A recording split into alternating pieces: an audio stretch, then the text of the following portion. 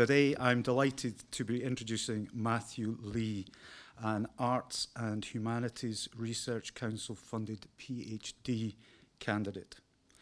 Matthew is jointly supervised by the University of Aberdeen and the National Library of Scotland as part of the Scottish Cultural Heritage Consortium. Matthew's PhD is entitled Private Reflections and Public Pronouncements, Caribbean Slavery in the Scottish Consciousness, 1750 to 1834. It rolls off the tongue, I have to say. Matthew also has a bachelor's degree in history from Strathclyde University and a postgraduate degree in Scottish history from Glasgow University. During today's talk, Matthew is going to draw from insights gained during a recent cataloguing project to reveal the interesting and complicated story of Scotland's involvement in the slave trade as contained in the library's collections. So to tell us more, please give a warm library welcome to Matthew Lee.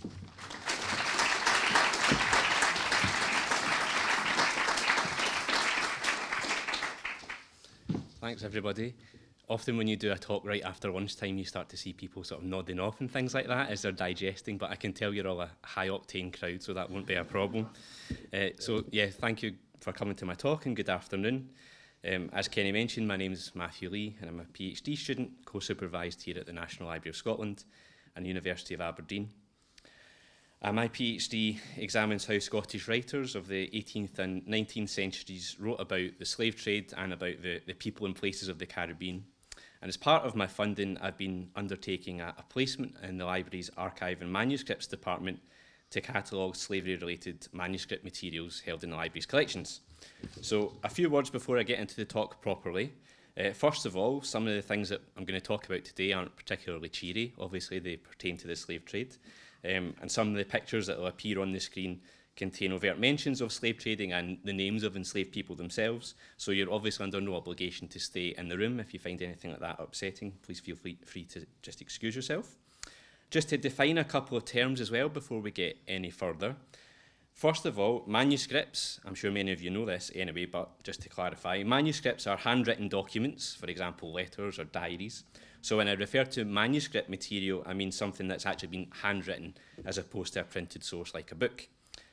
When I talk about the slave trade, what I actually am talking about is the Atlantic slave trade, as mentioned up on the screen there, whereby people from Europe went to Africa, enslaved people and took them to different parts of the Americas, as opposed to any other slave trade that might have existed in the past. And lastly, rather than saying National Library of Scotland over and over again, I'm just going to use the word library with a capital L in inverted commas. So apologies to anyone who's here from a library that hasn't earned a capital L yet. The title of the talk is as well as the Scotland and Atlantic slave trade, but I don't propose to offer just a general survey of Scotland's history, this very long and deep connections that we have to the Atlantic slave trade. As Kenny mentioned, what I want to do is focus on the material that's actually in the collections here at the library and some of the stories that can unearth. And again, this is based on the project that I did in Archives and Manuscripts department. So I'll just give you a quick outline of what we're going to talk about today. So we will do some context, some scene setting. Then we'll talk about the project that I did, look at some specific items that are in the collections, what the collections can tell us, so how people like you in this room can use the collections to do research on the slave trade, but also to think about some of the limits and some of the things that's harder to do with the manuscript material here at the library, and some of the gaps and the silences that we find in archives about enslaved people's lives. So to kick us off then, some historical context. So throughout much of the period after the slave trade and slavery ended, people in Scotland have comforted themselves with the idea that we weren't really involved with it in the first place. And apparently our role was mostly just as the abolitionist saviours of enslaved people in far-off parts of the globe. Now, it's true that Scots did play a prominent and, in numerical terms, disproportionate role in abolitionist campaigns in the 18th and 19th centuries. So, for example, In 1792, 13,000 Glaswegians signed a petition against the slave trade. But for a long time, I would argue, this history of abolitionism, which is important to acknowledge, became the only story that we've told ourselves about our relationship with racial slavery. So an extreme example of this can be found in a copy of the Glasgow Herald from 1883. Glasgow's West India Association, which was set up in 1807 after the slave trade was abolished. So interestingly, the pro-slavery lobby in Glasgow didn't get their act together until after the slave trade had been abolished. Better late than never, I guess. But the Glasgow Herald printed this from the Glasgow West India Association. Quote, "It is to Glasgow's lasting honour that whilst Bristol and Liverpool were up to their elbows in the slave trade, Glasgow kept out of it.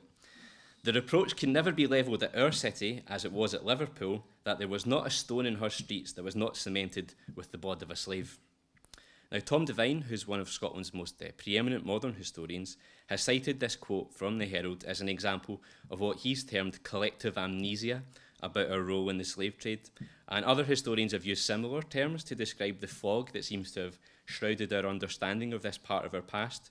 So Catherine Hall, who helped to develop a database of recipients of slave trade compensation money, which is well worth a look at if you're interested in finding out about specific people who were involved in that. A quick Google of UCL slavery database will find that online. She's talked about disavowal, so in similar terms to Devine. So it seems that until recently, people in Scotland have remembered to forget about this aspect of our history. Scotland's direct role in the slave trade, so that is people being enslaved on ships that left from Scottish ports, was limited, has to be said. So, for example, a 2004 study carried out by Mark Duffel concluded that between 1706 and 1766, around 4,000 to 5,000 men, women and children were enslaved aboard vessels that embarked from Glasgow's two outports of Greenock and Port Glasgow, or Leith or Montrose in the northeast of Scotland. So of the millions of people who were transported from various parts of the western coast of Africa to a life of enslavement in the Americas, only a tiny fraction were actually moved aboard vessels that originated from Scotland. But what we have to acknowledge is that the indirect role that Scotland had was much, much deeper and much, much larger. And the emerging and still growing body of historical research into this aspect of Scotland's history has shown this. So there was a dense network of Scots who operated in the Caribbean and places in what is now the United States, for example, the Chesapeake and what's now Virginia. And Scots in this part of the world were involved in a range of occupations, either directly in or adjacent to slavery. So, for example, Scots in the Americas were variously plantation owners, overseers, so-called attorneys, so managers of plantations, doctors, bookkeepers. Robert Burns nearly went to Jamaica to become a bookkeeper. Clergymen, soldiers, so on and so forth. The important point to consider here is that although, the number of enslaved people transported on Scottish ships was a tiny fraction of the overall number, we were very much entangled in the slave trade. And we now have a much clearer understanding of this indirect role, or a displaced role, thanks to the research that's emerging. The library's collections demonstrate the breadth of this engagement. There was, for example, a profusion of Scottish doctors in America and in the Caribbean, which led to their interaction with slavery. So, for instance, Norman Morrison, who was a physician from the Western Isles, emigrated to Connecticut and owned enslaved people, and copies of his letters that are contained in a volume here in the library show that Morrison was actually writing to his friends offering to sell them people that he owned. And another example of a Scottish doctor implicated in the slave trade is a Colin McClarty.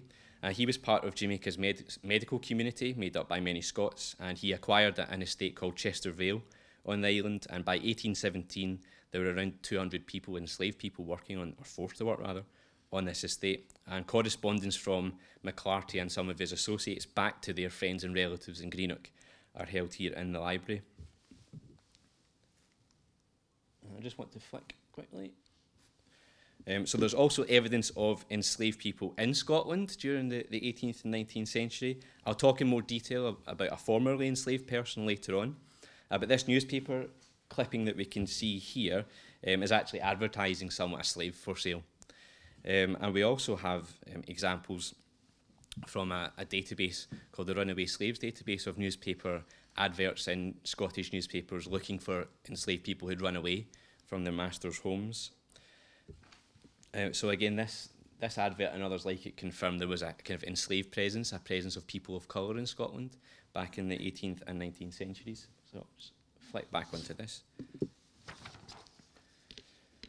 And again, although it's true that Scotland was relatively uninvolved in terms of the actual commerce in enslaved people, this country and people who are alive today did benefit from it nevertheless. As Eric Williams has shown in his 1944 classic book Capitalism and Slavery, money accrued from the slave trade and from the compensation handed out to the owners of enslaved people rather than enslaved people themselves at the end of slavery flowed back into Scotland and helped to finance the Industrial Revolution. So for instance, the compensation money that was handed out at the end of slavery was invested to develop Scotland's railways. So anytime you take a train journey from Glasgow to Edinburgh, for example, you are benefiting from the legacies of slavery. And that's not to blame anyone or to ask for atonement necessarily, but it is to ask for reflection about the structural advantages that we have in this country compared to others. And this is true of cities, towns and villages right across Scotland who reap the financial rewards of the Atlantic slave trade.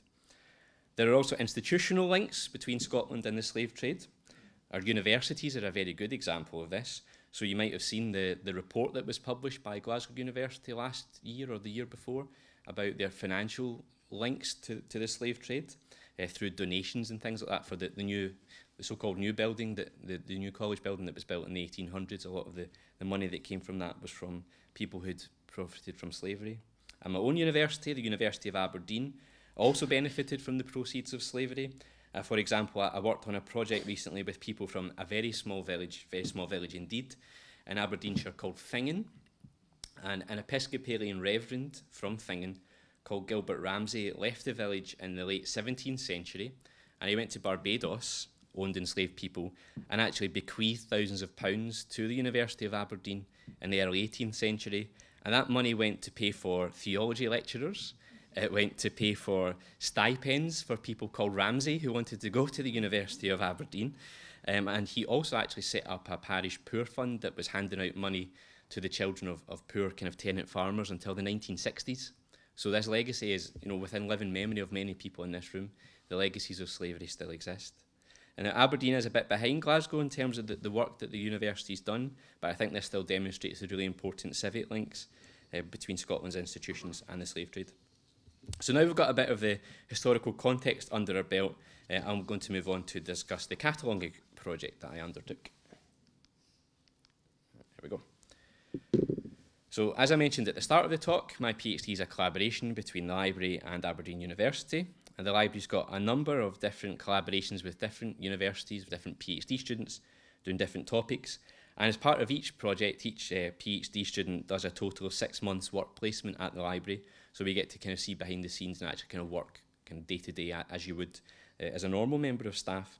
So during my first placement, which lasted for 3 months at the end of last year, I undertook this cataloguing project to look at the library's slavery collections. So in practical terms, I made my way through around 25 manuscript volumes. 25 might not sound like very much, but try doing it every day. And I created records and descriptions for these various volumes on the library's online catalogue, so you can see them now if you went onto the catalogue. Now this project is a very small part of a much bigger strategic priority that the library has. And part of its overarching strategy is to improve access to its collections through a programme of online listing, cataloguing and discovery work to make visible all of the library's special and hidden collections. In the strictest sense, the material that I was cataloguing wasn't hidden insofar as there was some sort of catalogue record for them, no matter how vague or how not particularly well detailed. However, as I say, some of these records didn't really provide enough information or really make clear the explicit slavery links that are contained therein. And the lack of information about these links, particularly for the volumes that have been in the library since the 60s or the 70s, kind of reflects the fact that when they were first brought into the library, either donated or purchased, they weren't really read from this perspective. So you get the odd clue maybe about a location or a destination, so Jamaica or Tobago or something like that, but you have to actually go and physically look. And if you were to type in slave trade in the manuscript catalogue, they wouldn't necessarily have come up before I got my hands on them. So one of the benefits of this cataloguing project is now that people like you can go and look at them all or find them much more easily. And I talked about institutional links earlier between universities and the slave trade, But I think we also have to reflect on the fact that the library has, in its own way, got institutional links to the slave trade and to slavery, because by taking in this material, the library's become a repository for the stories and the memory of Scotland's myriad connections to this part of the past, stories that were written largely from the perspective of the enslaver rather than the enslaved. We'll talk about that in more detail later. So this throws up all sorts of interesting and quite complex questions about slavery-related material, including whether or not to purchase it on the open market, because that throws up the question of whether someone, a dealer, a book dealer, for example, is making money from slavery, the unfortunate circumstances that someone entered hundreds of years ago. Now, I would argue that it is important to build these collections and to confront Scotland's colonial past, but it is important to remember that the material that details this history is, as I said, complex and for many people potentially quite painful. So, I am not a graphic designer, as you can see from this slide. But one of the interesting things about the slavery collections is it shows the really global scale of Scottish migration and colonisation in the 18th and 19th century. So if we take a step back from the actual content of what's in the letters and look at some of the metadata, if you like, in the manuscripts, we can get some really important insights. So looking at this map, we can see so these pins are places that are mentioned in the different letters and journals that I looked at. So from this we can see very clearly that Scots were active in the Americas and in the Caribbean and in Africa across this period. So we can see the pins in North America right down the eastern seaboard, down into the Caribbean, into Guyana, so into the South American continent. Couldn't quite get the whole slide to fit, but if we could go a little bit further south, we would actually even see a Scots presence in Argentina pertaining to slavery. And we can also see on the bit on Africa, that little pin in West Africa, around about Ghana. We'll talk about that in more detail as well later on. That represents a guy called Richard Holden, who was a Scots-born slave trader. You also see a pin in East Africa and also obviously all the pins in Scotland and other parts of Britain. So we can see actually the contours of the kind of so-called triangular trade here between Britain, Africa and the Americas. Just zoom in a little bit. Again, not a PowerPoint expert or a graphic designer, but you can see just the sheer number of pins right along the Caribbean, right into Guyana. So you can see the kind of proliferation of Scots that were there and the kind of density of the networks. Just to say, Matthew, if you want, we actually have a pointer if you want to point. Oh, great. Technology here. Ah, brilliant, thank you. And thanks. There we go, thank you very much. So thank you to Kenny. We can see the proliferation and the density of the networks of Scots in the Caribbean and also in the Americas as well. Now, another interesting aspect of this is if we look at the locations, the Scottish locations that are mentioned in these different manuscripts. And it's tempting to think of Scotland's links to slavery in very Glasgow-centric terms. Maybe I'm saying that because I'm a Glaswegian. I get especially Glasgow-centric when I come to Edinburgh. And, you know, obviously it's more obvious in Glasgow in terms of place names like Jamaica Street and so forth. However, the material in the library suggests the geographical extent of Scotland's interactions with slavery was truly nationwide. So as you can see from the map, we've got slavery-related items that were created in Campbelltown, down here in the southwest, all the way through up to Turriff in the northeast. And again, we've cut off Shetland from the map, but we'll talk about Shetland in more detail, so up there somewhere. So we can see that the length and breadth of Scotland, people were involved either directly or indirectly with slavery, or knew someone or was corresponding with someone who was involved. And that suggests to me that people right across Scotland need to acknowledge this aspect of our history today. And it's a wee bit too easy to write this off as something that only involved a small number of merchants in Glasgow a long time ago, and kind of absolving the other parts of the country of its links. And I think this is a part of our past that everyone should at least confront and reflect on. So just to get further into what's actually in the collections, giving you an idea here, so letters, lists, legal documents, account books, drawings, material culture, material artefacts, you know, interesting that that's in a manuscript collection, and also printed works, not manuscripts, but we do have a lot of slavery-related printed material as well. So just to get into each of them, I'm going to go through them in turn. So this first item shown on this slide here is a letter from Jamaica written by a woman called Eleanor Affleck to her daughter back in Edinburgh. And it's quite difficult to make out the handwriting on the screen, but the letter states that Affleck's daughter was indeed the legal owner of several enslaved people, and the letter also mentions the compensation money that her daughter will be due after emancipation. And one of the interesting things about this letter is the way that these kind of two genteel Edinburgh ladies are talking about the fate of enslaved people and compensation money in such sort of detached and cold terms. And on the next slide, we have a list. So this is a list of enslaved people from an estate called Huntly Estate in Guyana. So again, we can see sort of Huntly's a place in the northeast of Scotland, so the place names in different parts of the world changing because of Scottish interaction with slavery. So in this list, we can see that enslaved people were considered in many ways just as their value as property. So we can see their individual and their collective values listed. But I also think these lists are fascinating because we can see their names, and in a way that kind of calls out that these were actually people with feelings and lives, and it sort of makes a bid for their own humanity, and to look at them not just as chattel but as people who would have experienced great pain and sadness at being enslaved, but perhaps at other times would have had happiness and joy in their lives. So although this is just a list, I think it is quite nuanced. So the next example is yet another list, but in a different form. And it wasn't possible to get this document into the whole slide because it's huge. It's a big vellum legal instrument to sell a plantation in Tobago, and it's dated 1774.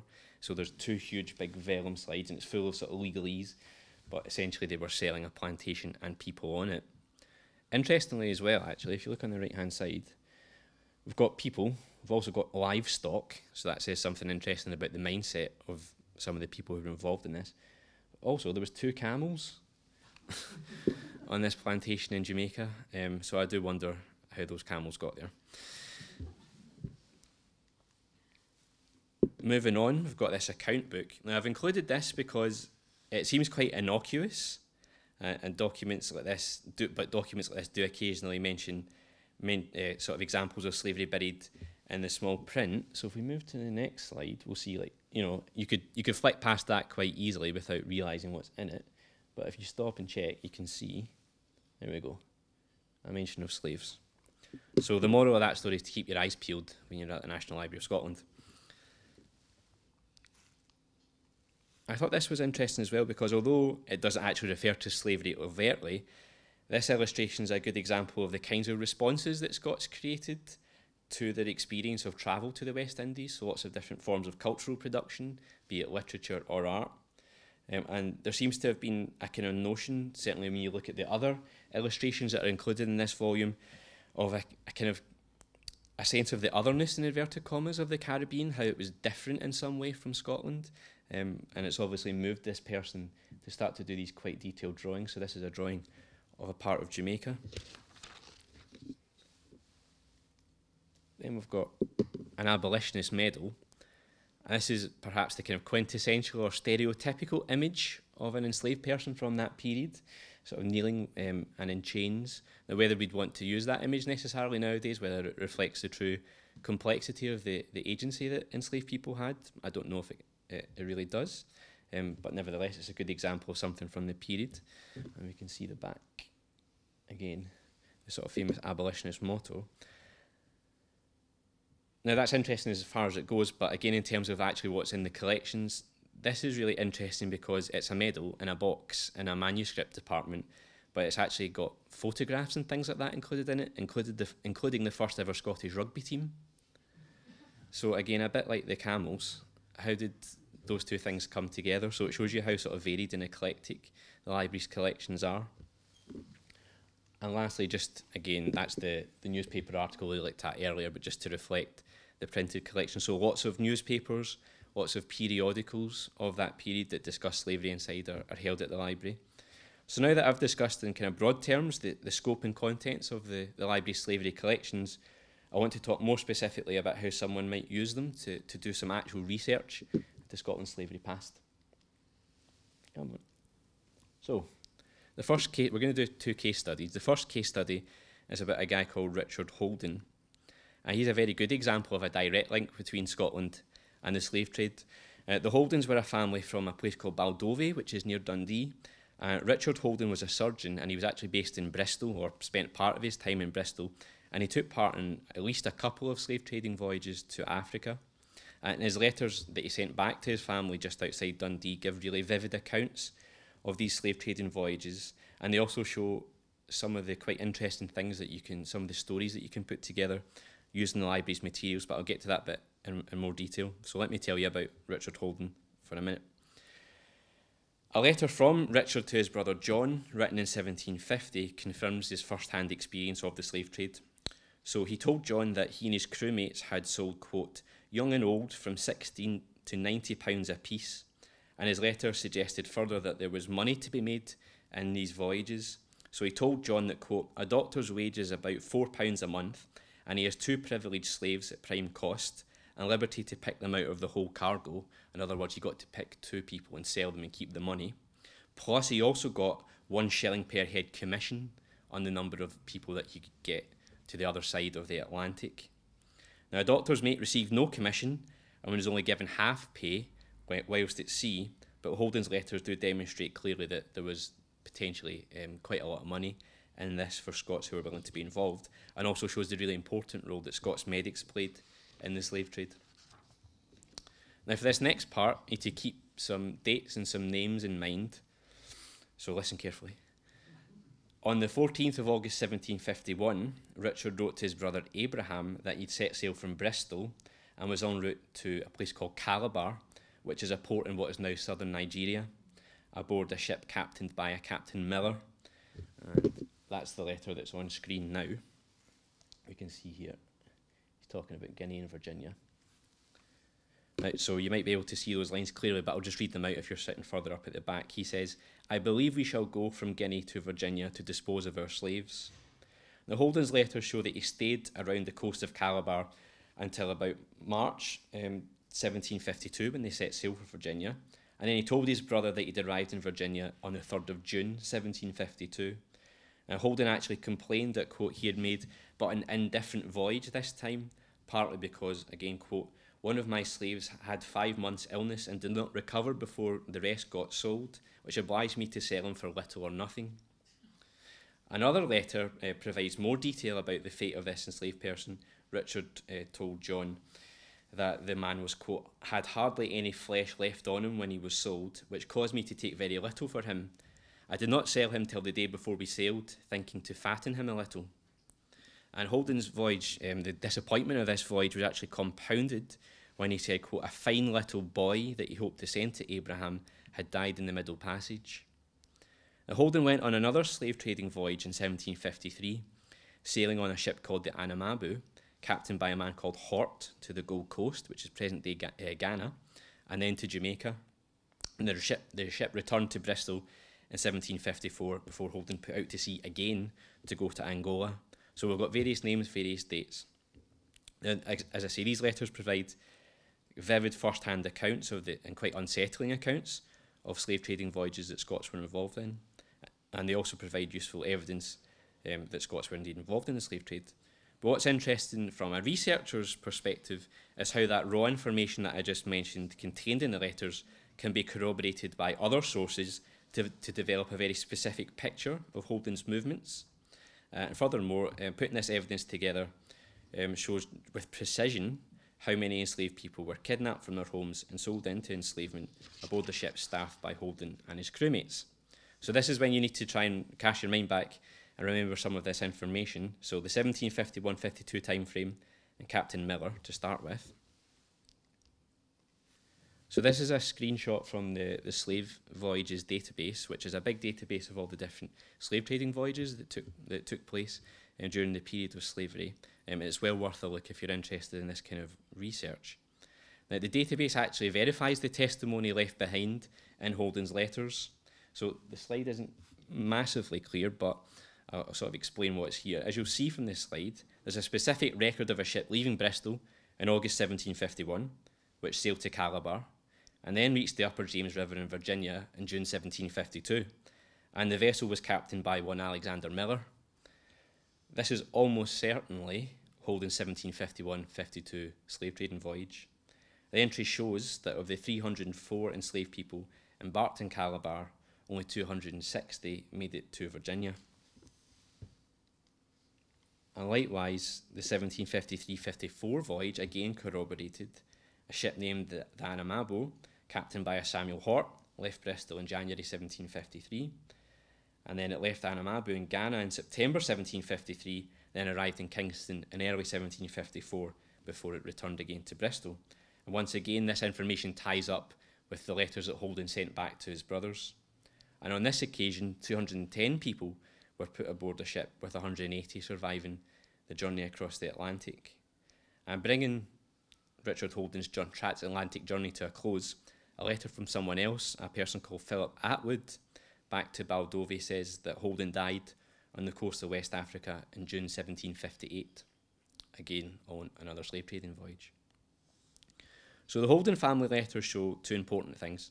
First, it's an incontestable fact that Scots were involved with the slave trade, albeit often in voyages not originating in Scotland. The second is that the library's slavery collections can unlock incredibly precise details about the past. As I'll discuss next, though, it's not always possible to glean this level of detail from all the library's material. However, the Holden letters show what kind of thing is open to researchers who are interested in this part of Scotland's past, and I would encourage you all to use the material available in the library. To move to our next case study then, about James Innes Jr. In at least one sense, archives aren't neutral. The material that is collected in an archive reflects the societies in which they were produced, and it also reflects the societies in which they've been collected. So more simply, archival material from the 18th and 19th century are more likely to relate to people who wielded influence and power during this period.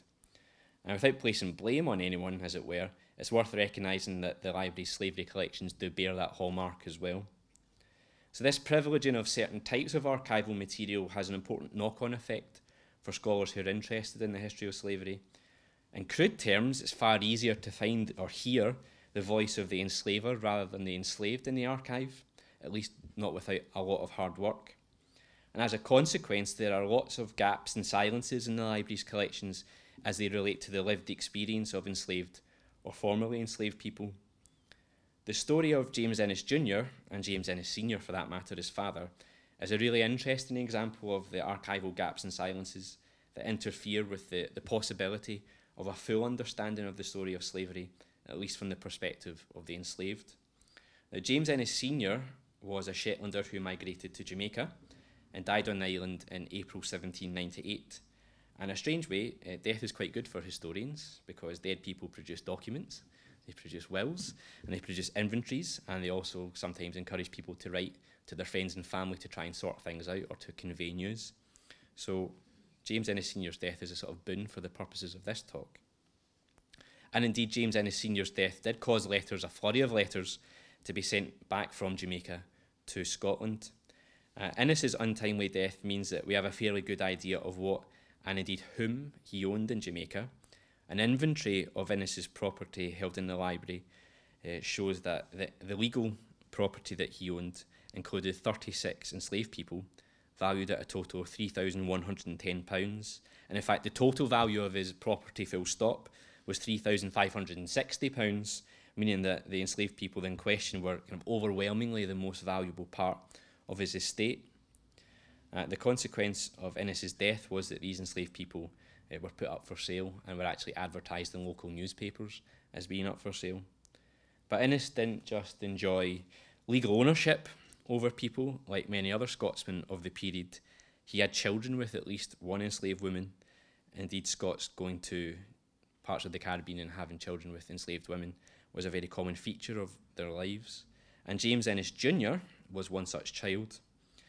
He's a really good example of a formerly enslaved person about whom we know actually quite a lot, at least for a period of his life, but we never get it from his own perspective. So we never hear James Ennis Jr. speak, we never really get a glimpse inside his head, and we never really get a chance to understand things from his viewpoint. So although we know his story, he's not the one who gets to tell us it, speaking again to these gaps and these silences.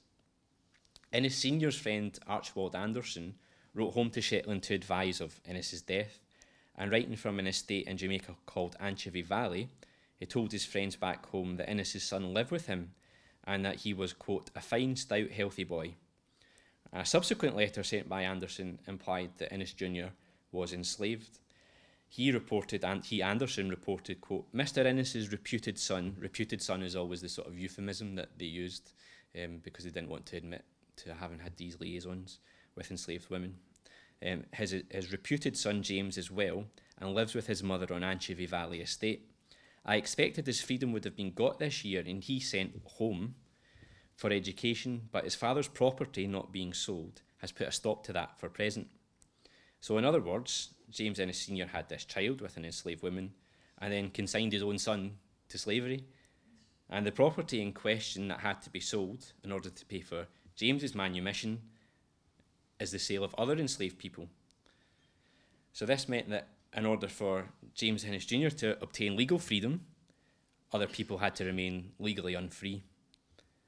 A subsequent letter confirms that Ennis Jr. was indeed freed, and in July 1803, Anderson wrote back to Lerwick that the young Ennis was on his way to Glasgow to then be conveyed to Shetland in the care of a merchant based in John Street. From Glasgow, as I say, he was going to be sent back to Shetland. So James was given 2 days' notice that he was going to embark on this ship, a ship that was going to take him halfway across the world, again in inverted commas, home, to a place that he'd never seen before, perhaps had never even heard of before. A bill of exchange was sent to Shetland with him in order to defray his immediate expenses, and the source of that money was, quote, part payment of the Negroes that belonged to his father. So again, this person's freedom and his passage to Scotland home had been financed by the proceeds of the slave trade, which I think throws up really interesting and complex questions about this boy's life and about Scotland's interactions with the slave trade. Now, whether James was unaware of this really kind of paradoxical situation that he'd got himself or been put into, or how he felt about it if he did, remains unsaid. In fact, he actually disappears from the archival record after his arrival in Scotland. There is some more material about him in the library in Shetland. And to build a picture of Ennis Jr.'s life based on the source material would suggest that he was someone whose life was very much controlled by other people. He was buffeted from Jamaica to Shetland at the whims of this group of adults without much of his say-so. And any trace of his power or his agency, or the kind of power or agency of other enslaved people in general, is difficult to find in these sources. So you need to do a lot of hard work, reading between the lines, reading against the grain, trying to turn things on their head in order to get closer to the kind of personality and the power possessed by enslaved people. Now, there are occasional glimpses of this kind of agency in the library's slavery collections, including mentions of resistance and violence asserted by enslaved people, suggesting that, of course, they did have minds and interests of their own, but these are admittedly few and far between. So in my view, the question that arises from this is how researchers can use this type of material specifically that's contained in the library's collections to give some kind of voice to the enslaved or formerly enslaved people. And I would suggest that the power of empathy and imagination needs to be deployed to do this. Empathy and imagination are quite awkward concepts for historians. So by training, they analyse source material in a supposedly objective way before they reach balanced conclusions about what they've read. And they ask certain questions of their sources. Who wrote this? When did they write it? Why did they write it? To whom did they write it? But anything that doesn't appear in the evidence itself sort of sits outside the historian's purview. But perhaps by asking different questions, researchers can get closer to the experience of someone like James Ennis Jr., who was kind of sidelined or written out of the archive altogether. So here are some of the kinds of questions that an empathetic and imaginative researcher might ask. Did James know who his father was? How would he felt about having had an enslaved mother and an enslaver as a father? Did he want to come to Scotland, his supposed home? How must he have felt being taken from his family at such short notice and being moved halfway around the world? What was it like to be a person of colour in Lerwick in the early 1800s? That would be an unusual experience even today. Now, it's difficult to answer these questions definitively, but I would suggest that this story is not necessarily a happy one. But by engaging our ability to empathise with others, we might be able to write a fuller account of this story that lends some weight to James Ennis Jr.'s side of the story. Of course, the answers to these questions would necessarily be tentative, but in my view, they are better than the absolute silence that he's afforded in some of the archival sources.